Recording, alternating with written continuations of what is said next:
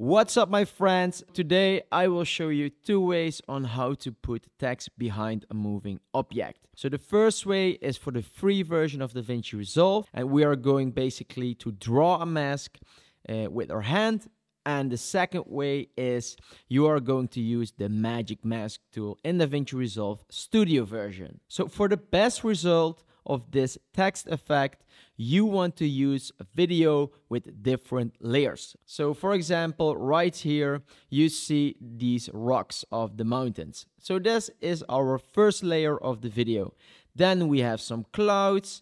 That's the second layer. We have a big mountain up here. The third layer, we have some mountains in the back, and we have the sky. So you have different layers in your video. So now I will show you the first option using the mask tool in the free version of Davinci Resolve. You don't want to have a video clip that is moving too fast. So let's start. Click on the video clip and then you want to duplicate this video clip. How can you do this? Hit Alt on your keyboard and drag it to the third layer. And now we want to work in the video clip of the third layer. Select the video clip, move to your chorus space, and right up here you're going to select the note. And now we want to mask out the sky, okay? Because we want this text behind this mountain peak. How can you do this? Go to the Windows option up here, click on it, and then it will open up different mask tools. The first mask tool is a square. So you will basically mask out squares. We have also circle mask, and we have line mask, and we have the fourth option. That's what we are going to use, that's the pen mask. So you can draw a random mask on your video and boom, it will mask out this part of the video. Let me reset this node. And then you have the gradient mask, and that is basically you can turn this point and then everything on the left side is masked out, or everything on the right side is masked out, or on the bottom or top. Let's reset the node again and let's start to mask out the sky with the pen tool. Click on the pen tool and then you want to zoom in into your video. If you click on the video clip, you will see it will make a dot or a circle. If you click on it again, you will draw a line. So now you're going to draw a line around these peaks. And right up here you see the peak has a curve. How can you fix this? If you hold the mouse button and drag it to the right, it will make a small curve. You see that? Now with these handles, you can make the curve sharper or you can make it more straight. And then you can start to work. I will speed up this process because this will take a lot of time. All right, so I'm almost done. And now you want to do the endpoints. You go all the way up here, here, here, and you close the mask up here. And now you see we mask out the background. The next thing that you want to do, you want to click on your right and then you want to add an alpha output. That will add this blue circle. You will grab the blue line and you will add it to the circle, so to the alpha output. Go back to the edit page. You will see you deleted the background. And you also see that we did a really precise masking, but it's not that clean. You see that? So we want to manipulate this a little bit. How can you do this?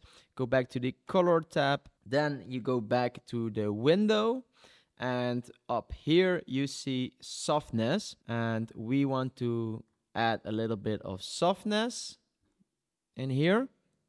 So add softness, not too much, and you want to also add the inside and a little bit of the outside, just a little bit. Next thing that you want to do, you want to track this video clip. All right, so now remember that we have a video clip with not that much of a movement. So now it's really easy for Davinci Resolve to track this video clip. How can you do this? Go to the tracker icon up here, click on it, and then you want to click on this icon and Davinci Resolve will track the clip forward and backwards. So click on it and you see it went pretty fast because we don't have any movement in the video clip.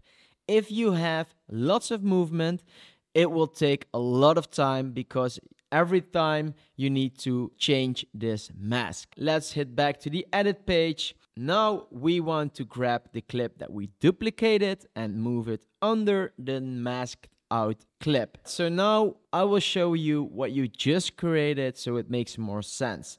Select the first clip, and if you go to inspector and change the position, you see you masked out the background. So double click on it and it will be back to normal. Then you want to put the title in the middle. Go to effects, click on titles, type in text, and then you add your text somewhere here. And now you see nothing because you need to increase the size of the text. Let's say we want to name it Everest. I don't know, just make something up. Then increase the size. You will see Everest will come up behind the mountain, and then pull it all the way up. Then you can change the font name if you want, make it bigger. And here you have your text behind the object. If we zoom in close, you see, because we masked this out so precise, it even goes behind these small mountains. And I think the details really matter, and I really like this. Now I will show you the second option for Davinci Resolve Studio. Remember, we want to duplicate it by hitting Alt on our keyboard, drag the other clip to the right, then move this to the third layer, and then go to the color workspace. Okay, now things are getting way quicker and way easier. Now we want to start to use the magic mask, and we want to mask out this snowboarder. How can you do this? Very simple. Select the node, move to your magic mask, click on it, and right up here you see magic mask for a person or for an object. I would leave it on object. For me, that works the best. Then you see you can choose a plus button and a minus button. So if you hit the plus button, you can start to draw lines on the person or object that you want to mask out in the screen. So let's do that really quick. You see up here, Davinci Resolve did a fantastic job masking out the snowboarder, but it can always happen that you mask out something that you don't want to mask out. So let me show you. Boom. So now let's say we want to delete this part of the mask. How can you do this? Zoom in, move back to your magic mask, hit the minus button, and then go over the red that you want to delete. You see now the shoes. We want to recover it. Okay. Now we want to track this mask. Automatically it will put it on faster, but I would recommend putting it on better. Then you hit this icon, it will track automatically to the front and to the back. Now you're going to this grid and you click on your right, add alpha output. You're going to connect the alpha output. You go to the edit page, and right here you see it did a really good job. But we want to clean up a little bit of the blacks up here. Okay, see that? Go back to your color workspace, select the node, go to your magic mask. Up here you can clean up the blacks. So zoom in a bit, clean up the blacks, increase the radius tiny little bit. Go back to your edit page. Remember the duplicated clip.